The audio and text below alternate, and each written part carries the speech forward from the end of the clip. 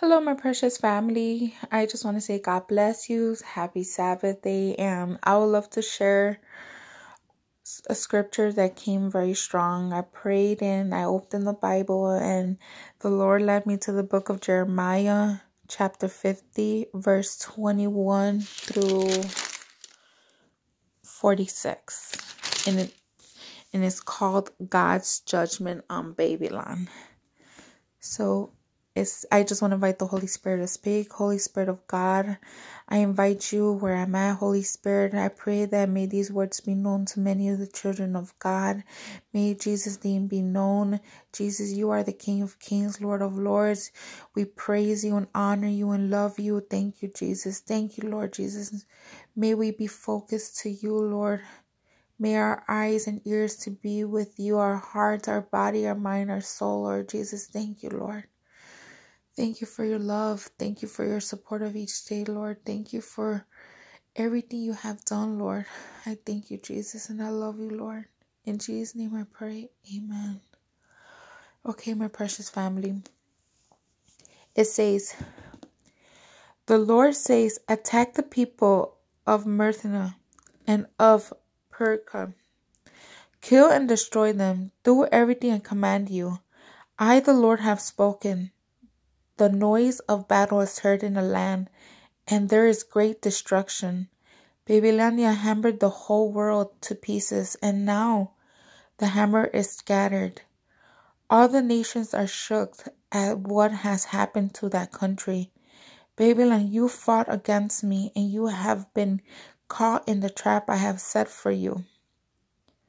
Even though you did not know it, I have opened the place where my weapons are stored, and in my anger I have taken them out, because the servant Lord Almighty have worked to do it in Babylon. Attack it from every side and break open the place where its grain is stored. Pile up the loot like piles of grain. Destroy the country. Leave nothing at all. Kill all their soldiers. Slaughter them. The people of Babylonia are doomed. The time has come for them to be punished. Refugees escaped from Babylon and came to Jerusalem, and they tell how the Lord our God took revenge for what the Babylonian has done to his temple. Tell the anchors to attack Babylon. Send out everyone who knows how to use the bow and arrow. Surrender the city and do not let anyone escape. Pay it back for all it has done and treat it as it has treated others, because it acted with pride against me, the Holy One of Israel. So its young men will be killed in the city streets, and all its soldiers will be destroyed on the day I, the Lord, have spoken. Babylonia, you have filled with pride. So I, the servant Lord Almighty, am against you. The time has come for me to punish you. Your pride nation will stumble and fall, and no one will help you up. I will set your cities on fire, and everything around will be destroyed. The Lord Almighty says, the people of Israel and of Judah are oppressed. All who capture them are guarding them closely, and will not let them go. But the one who will rescue them is strong. His name is the Lord Almighty. Ooh, praise the Lord Jesus Christ. He himself will take up their case and will bring peace to the earth, but trouble to people of Babylonia. The Lord says, death to Babylonia, death to his people, to his rulers, to his people wisdom, death to his lying prophets. What fools they are. Death to his soldiers, how terrible they are. Death to his horses and chariots. Death to his hired soldiers, how weak they are. Destroy its treasures. Plunder and loot. Bring a dirt on the land and dry up its rivers. Babylonia is a land of terrifying idols. They have made fools of the people.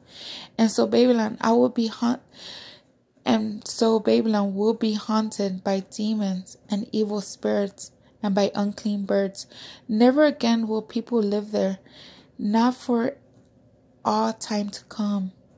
The same thing will happen to Babylon that will happen to Sodom and Gomorrah When I destroy them and the nearby towns, no one will ever live there again. I, the Lord, have spoken. People are coming from a country in the north, a mighty nation far away. Many kings are preparing for war.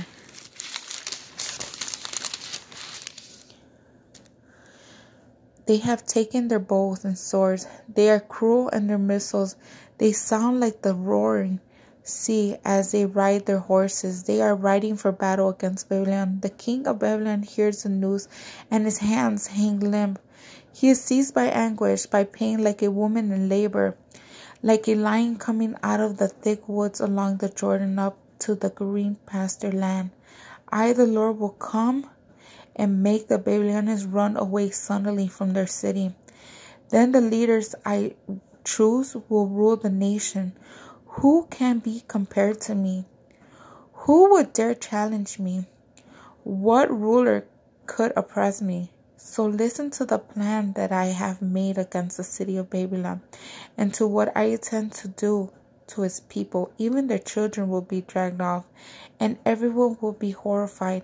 When Babylon falls, there will be such a noise that the entire earth will shake, and the cities of alarm will be heard by other nations. I just want to repeat this one. When Babylon falls, there will be such a noise that the entire earth will shake, and the cities of alarm and the cries of the alarm will be heard by other nations. Ooh, Jesus, Jesus, Jesus. Oh, my precious family. So this is a scripture that God has led me today. Thank you, Holy Father, Holy Son, Holy Spirit.